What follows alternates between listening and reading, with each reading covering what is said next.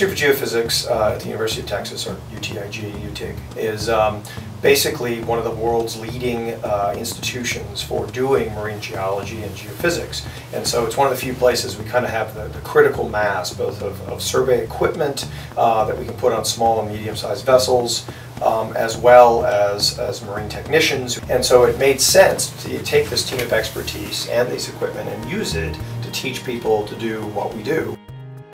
And so we're able to teach them these techniques that are really research techniques that you can't get in a normal classroom. We don't know of any other class in the country or the world that does exactly what we do.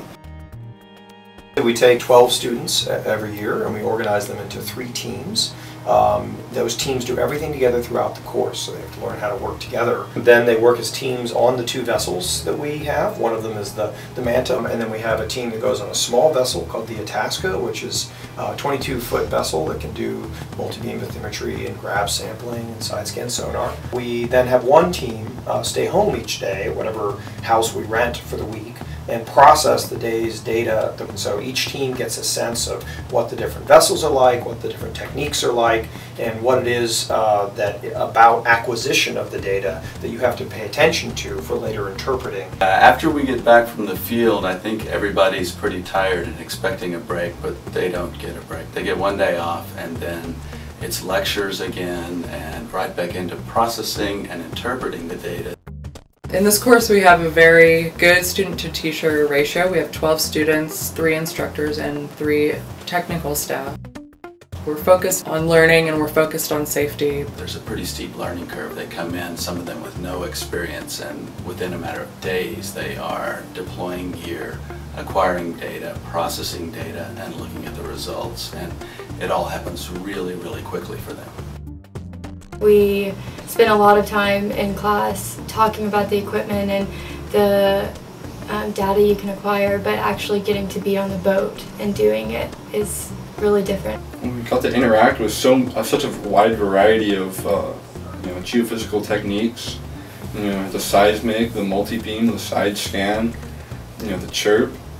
You learn that, and then we got to also process the data, which is, I think, another huge benefit. The most valuable aspect of the course is really understanding the background of the science of acquisition and the method and what's going on to create the data that we look at every day. They get some incredible life experiences out of the course. They get to go to sea, many of them for the first time. They get a sense of what it's like to try to collect your data regardless of conditions. And they get to work together on all aspects of a project, which is a life skill that you need no matter what field you go into.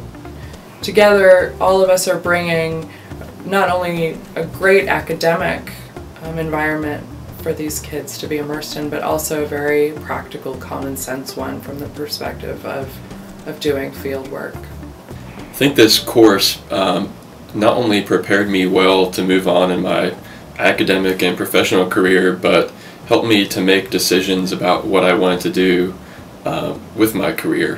Whether they decide to go into industry, a lot of them go immediately into an industry job. And if they're interviewing and there are 20 applicants for a job and they're the one that has taken a field course and has field experience, then they stand out in a job interview and they're going to have a leg up. I think in the future we're thinking of maybe getting the smaller boat to be slightly larger and be able to take a few more students that way, possibly reorganizing just a little bit so that we either have more teams or each team is a little bit larger. Because we know we're missing a lot of students there. We have waiting lists. We can't take everybody off the waiting list. And so that's a major effort for us in our fundraising for trying to get a bigger small boat so that we can fit more people on it. Yeah, I think it's going to grow and I think it's going to move ahead, and I think it's a really exciting course both for us as teachers and for the students who take it.